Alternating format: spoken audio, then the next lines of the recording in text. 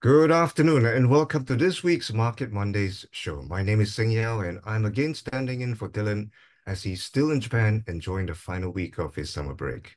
Now, the S&P 500 and Nasdaq slipped about 2% and 3.5% respectively for the week, marking their biggest weekly losses since April. But on the other hand, the good news is that the Dow has advanced with a small gain, while the small cap focused Russell 2000 has climbed about 1.7% in the week. Now, the gap between the Russell Index and the S&P 500 has narrowed sharply, but still remains wide, with the S&P 500 up more than 15% year to date versus a gain of 7.8% for the Russell Index. Now, while these developments suggest that market breadth is improving, which is supportive of sustaining the current momentum, it is important to watch the labor markets. Now, the unemployment rate unexpectedly climbed to 4.1% in June versus consensus of 4%. Historically, when the unemployment rate starts to rise, it always and inevitably marks the end of the business cycle.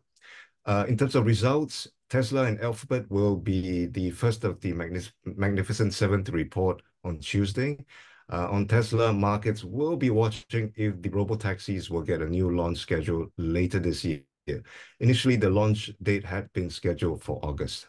On economics data front, U.S. jobless claims will be out on Thursday, and the PC price index and consumer sentiment data from the University of Michigan survey will be out Friday. In today's show, we will first be opening our panelist conversations with a focus on the currency market and the Sing dollar.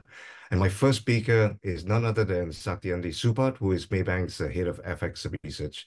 Andy, welcome to the show. It's great to see you again. Um, Hi. Let me first start off with the elephant in the room. Over the weekend, with Joe Biden's decision to pull out from the presidential election, the dollar has slipped in early Asian trading this morning. Do you think the DXY dollar DEX will continue to fall in the short term, which will be good for ASEAN FX? Andy, could I maybe have your take on this first point? Hi, yeah, good afternoon. I think in terms of the dollar index, I think it has opened slightly lower. I think last seen about slightly above 104 in terms of dollar index, following the news of Biden's announcement. But in our view, we think it's a bit of a knee-jerk reaction. We still will have to continue to watch how polling actually pans out, especially in the run-up to the Democrat convention. I think on Trump's part, he has said that Harris would be easier to beat than Biden. And similarly, in terms of the asset markets, treasury yield curves have actually flattened slightly as well. So I think if you look at it from a Trump perspective, concerns about a Trump victory is somewhat not priced in, but expectations of a Trump victory is much higher in the markets, given following the assassination attempt. And given Biden's announcement, I think the accompanying more inflationary environment concerns as will probably support higher yields and I think DXY. So what we saw overnight is probably in terms of a knee-jerk reaction in the run-up to the announcement. My sense is I think US election concerns will typically or historically tended to get priced in more from August onwards of the election year. And there is a possibility that DXY strength may start to pick up again as soon as July comes to close. And because of seasonality, usually July also is seasonally stronger month for the dollar index. So that softness in the dollar, we think would eventually start sort of unravel slightly as we proceed along into end of July and into August. Seng Yao. All right. Well, let's also take a look at the Japanese yen. This is quite an interesting pair. I mean, the USD Japanese yen. As many of us do know, the yen actually started the beginning of the year at about 141, and then it peaked at about 161 before pulling back to 155 levels last week. What's your outlook for the yen, and what are the implications on emerging market FX like ASEAN currencies? We think near term, I think dollar yen will be steady, but generally, if you look at our view in terms of over the next 3 to 6 months and even into next year, we expect the pair to actually trade at higher levels than going forward. We're actually looking at dollar yen and this third quarter at about 165. Now it's about 157, 158. Yes, indeed. We started the year about 141, rose to about 161. It fell back to about 155, around the expectations of possible interventions or possibly some unraveling of the yen short positions. But I think the main story is this. I think in terms of inflation, in terms of wage data, in terms of BOJ disappointing at the last meeting in terms of not slashing its bond purchase. And I think market is likely to feel more confident in extending that sort of short position going forward will continue in some ways. So we continue to see that BOJ is likely to only tighten at a slow pace, whilst the Fed easing is similarly likely to ease gradually as well. So this differential between Japan and US, we think will continue. I think the yen's funding position is also going to stay very attractive to investors out there, especially as a number high yielders may choose to either keep rates elevated or even consider another hike going forward as well. So in the near term, I think the risk of intervention we think is high, especially if we hit towards the 165 mark that we are actually forecasting for third quarter. So in some ways, near term, steady about this 160 level, gradually move up to 165 by third quarter because of the fundamentals of the situation. We think that the BOJ sort of tightening would start coming in only towards October, possibly indicating in sort of some removal of the bond purchases somewhere in July and into August. But the cuts, the hikes would only come in our view, probably only in October and another one somewhere in the middle of next year. Okay. Well, let's take our focus back to the Sing dollar right now. A lot hinges on it. The strength of the Singapore market, obviously for one. And later on the call, we'll be speaking with Krishna again on the REITs market. A lot hinges, to my point is that a lot hinges on the Sing dollar. Do you still think this is going to be a star performer this year, given all these developments there? Yeah, interestingly, I mean, not interestingly, but I think it's as expected. I think Sing dollar's resilience, I think, stands out. Even with the CNY weakness, I think the dollar strength and movements in the global markets and global currency markets. I think Sing dollar resilience is stands out quite distinctly. I think one reason is probably because of the Singapore's MAS's Sing dollar appreciation path, sort of maintaining that path and policy. And our view is, I think in October, I think the policy is probably going to be maintained. So essentially, a Sing dollar appreciation sort of policy path will be somewhat maintained from October into October and towards the second half of the year. And I think it's a reflection of the concerns of inflationary pressures as well, fundamentally. But if you look at it in terms of the variations or vagaries of how the currency will move, indeed it will move if dollar tends to strengthen or weaken towards the end of the year. Dollar tends to weaken. We think the Sing would actually end the year closer towards levels of about 134, 133.50 by end of this year, and then gradually strengthen even further towards 133 and 132 by end of next year. So if you look at it, we're incorporating the Sing dollar resilience from a fundamentals perspective, but also some form of dollar easing billing into 2025. So yeah. Okay. And on that chart to my left, could you just clarify that to your point about Sing dollar's resilience, that the sensitivity of the Sing dollar against the Chinese yuan as well as the yen is probably the least compared to the other Asian currencies? Yeah, indeed. So if you look at the correlations or sensitivity or beta, it is one of the least correlated in terms of movements more recently. I mean, this is for data from 2015 to 2024. And then if you overlay that with some of the variations that you probably could see out of the yen and the dollar, it is also one of the lowest. So, which suggests that I think there is some element that I think there's differing sort of slight fundamentals and also in terms of policy, because Singapore's exchange rate policy is very distinct in some ways. We allow interest rates to move, but our exchange rate is maintaining a strong Sing dollar policy makes us quite resilient in some ways as well going forward. Not to mention, I think globally as well, in terms of fiscal and credit, sovereign credit rating, and globally in terms of sovereign credit, I think Singapore stands out quite well because of its fiscal surplus sort of position, which only a few countries have in the world, which keeps it attractive. But there's only so much I think Singapore can attract to keep it strong. So I think the worry for Singapore is probably during times of crisis will be how much tolerant will be the Sing dollar to be strong relative to the East trading partners. Okay, great. Thanks for that, Andy. Thank you so much for your for sharing this morning. No problem. Thanks, Yao. You.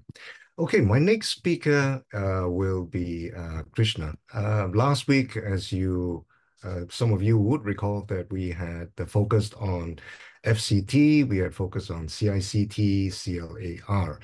This week, Krishna has upgraded CLAR and MLT to buys and he's also raised his target price for CICT. So I'm going to basically turn the camera to Krishna right now and ask him to walk us through why some of these upgrades were made. Krishna, hi, welcome to the show. Could you please share with us why some of the optimism in some of these stocks, please? Thank you, Sangyao. Good to have once again in a week's time. So indeed, I think as you mentioned, we have upgraded CLAR and Mapletree Logistics Trust to a buy from hold, and we have raised the target price of CICT from 2.1 to 2.25. Three factors why this has happened, and there is one additional factor for MLT. The first is for the CLAR and CICT, it is the higher net property income. You have a lower borrowing cost and a slightly lower discount rate from 7.4% to 7.2% because of how the bond yields have moved. As I mentioned, for Mapletree Logistics Trust, it is the additional impact of the appreciation of the regional currencies that we have factored in against the Singapore dollar. And that goes into it comes as a perfect segue to what Andy had mentioned earlier, that he expects there will be some depreciation and then appreciation going into the next year. So for CLAR and CICT, we have raised our DPU forecast by about over 2.3% and 1.8% respectively. This slightly higher change for Capital and Ascendas is because they have the euro-dollar debt in their mix, and where we have already seen one cut already. For Mapletree Logistics Trust, we raise our DPU forecast by slightly higher percentage, or 4.5%. And a couple of percentage points for that has come from the assumed appreciation of the regional currencies against Sing dollar, and also the FX hedging gains that they get on the hedges that they put on the income side of things. So that explains the changes that has happened for these two names and why we have upgraded to buy and also raise the target price. Okay. Krishna, aside from S-REITs, we've also noticed that the US REITs have moved quite a fair bit. And in fact, there's a question from the floor asking whether the movement in the US REITs market is basically at the beginning of this cycle, the mid-cycle, or probably closer to its somewhere in between the midpoint and the tail end of it. Could you perhaps share with us your thoughts on this, please? Yeah, it's a big sector. I mean, the US REITs, obviously, I do follow the IYR index. And if you see over the last probably 4 or 5 years, then the peak was at 116. And I think now there was quite a period of consolidation between 80 to 90. And then now it has slightly broken above that. Again, tracing what's the yield curve has done. We think that we need to see a bit more of a trend formation in terms of the inflation growth outlook as well as the yield curve. We do see the sporadic moves, and therefore we are seeing this kind of movement in the IYR index. But till we see a trend formation, I think it will be more of a tactical opportunities out there. In fact, today itself, I believe that our fixed income team has downgraded Singapore government securities to neutral from previously a positive stance. So we can see that unless there is a bit more of clarity around inflation and growth, the environment is likely to remain volatile, and therefore there will be a lot of tactical investment opportunities on that side. I think that probably sums up both the US side of things and as well as Singapore side of things.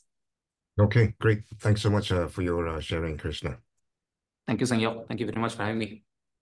All right, my next speaker will take us through the stock Singtel. Some of you will remember that last week Singtel has announced its support for the amalgamation of Gulf and InTouch. These are the parent entities of Advanced Info Service, which Singtel has a 23.3% stake in. I'd like to basically invite Hussaini, our telcos analyst, onto the call right now. And my first question to Hussaini is whether this deal is net accretive to Singtel's RNAV or breakup. Hussaini, could you share your thoughts on this, please?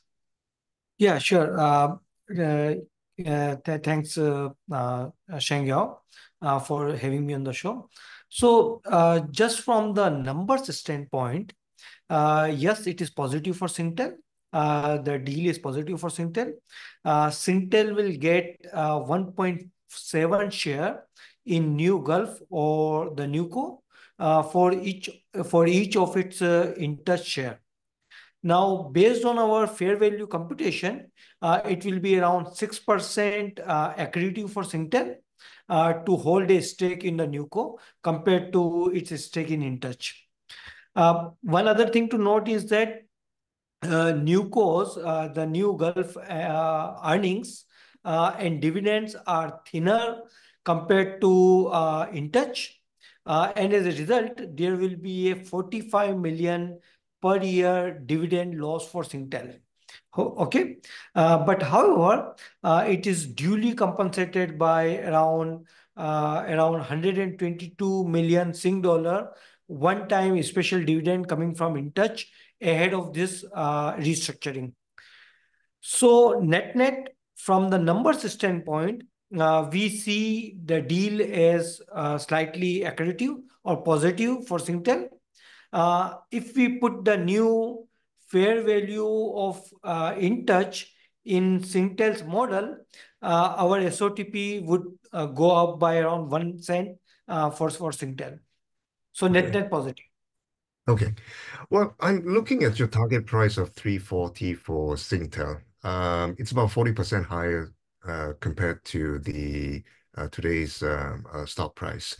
What other strategic implications are you factoring into Singtel for this level of upside?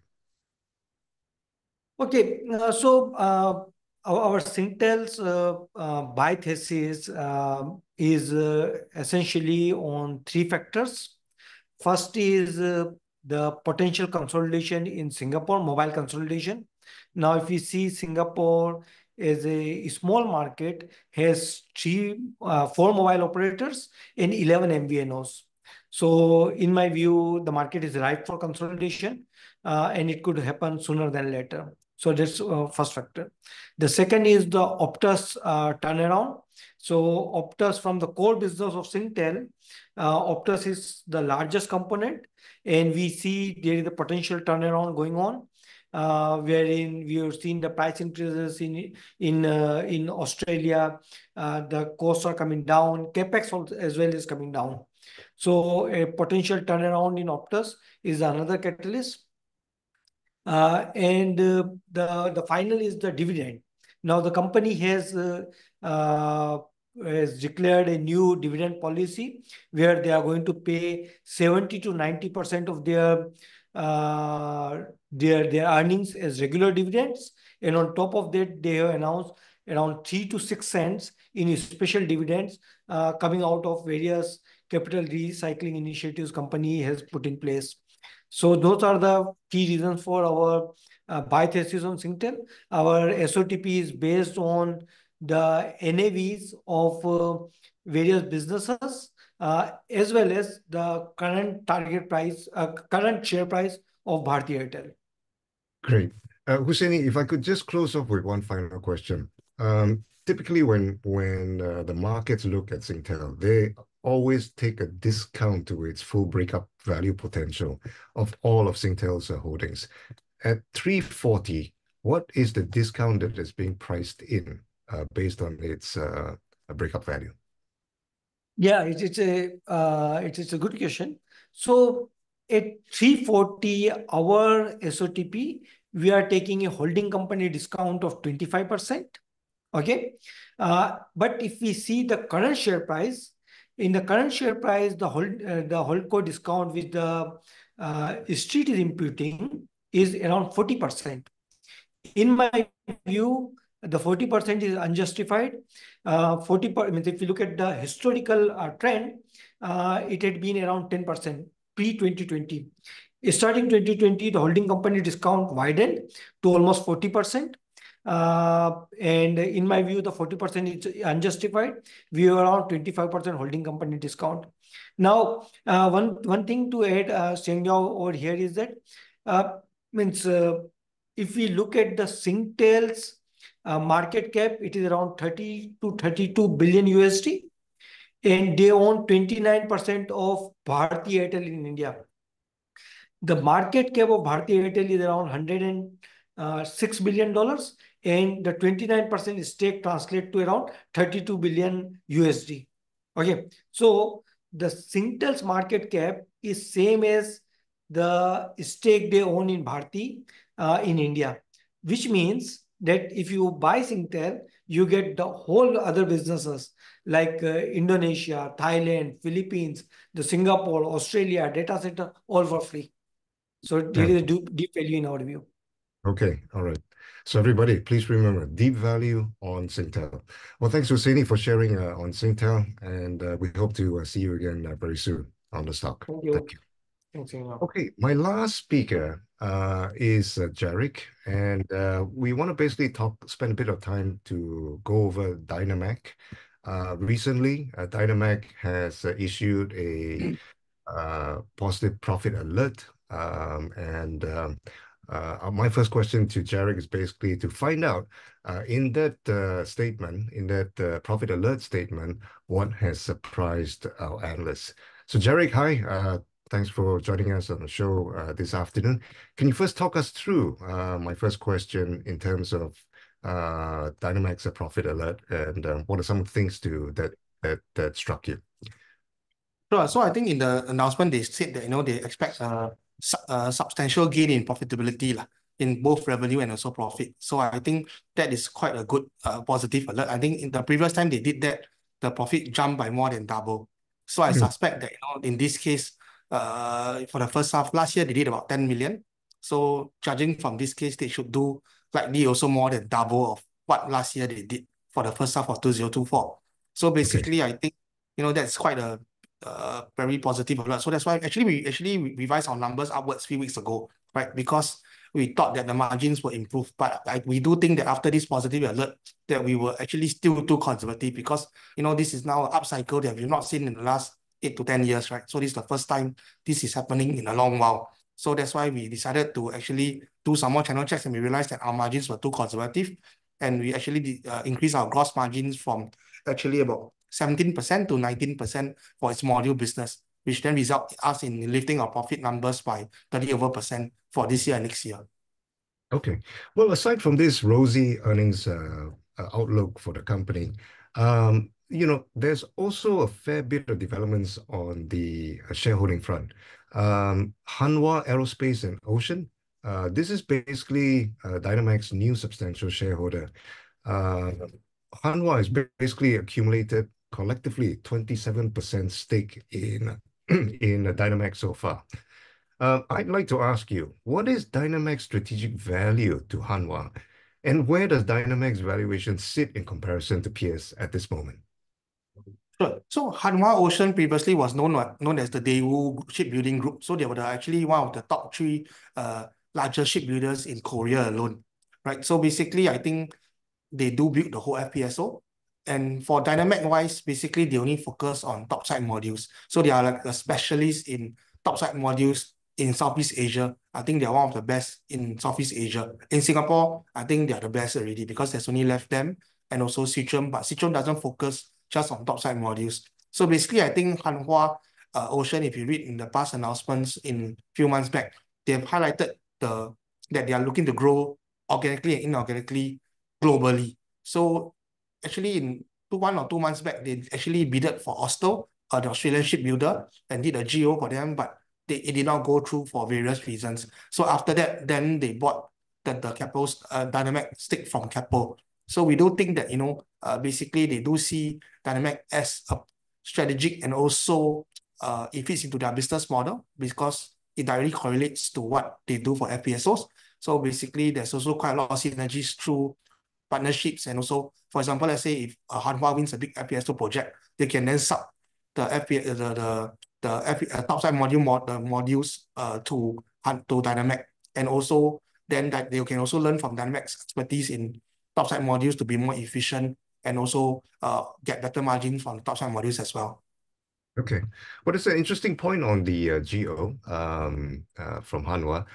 With its shareholding stakes currently standing at 27%, it's very close, not that far away from the 30% GO trigger. What's the likelihood, in your opinion, of Hanwha actually increasing its stake to 30% and triggering that GO?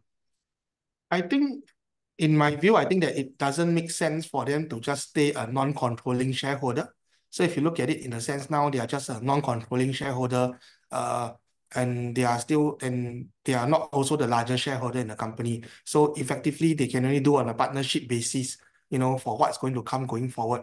And if you look at Hanwha's firepower and balance sheet, right, it basically it is actually a very huge MNC, right, in Korea, one of the largest. So basically, I do think that it does more make sense for Hanwha to be a controlling shareholder for DYNA-MAC in the future, and that would result in them crossing the 30% doing a GO. But in terms of pricing and all this, then I would say that it depends on how generous they want to be. Yeah. Okay, all right. Well, thank you for that. Then we'll certainly be monitoring the shareholder activity from an insider's perspective from today onwards. Thank you so much for sharing with us on DYNA-MAC at this point. Thank you. Welcome. Welcome. Right. So with that, we've come to the end of the Market Monday show. To our valued guests, again, thank you so much for spending your lunch hour with us.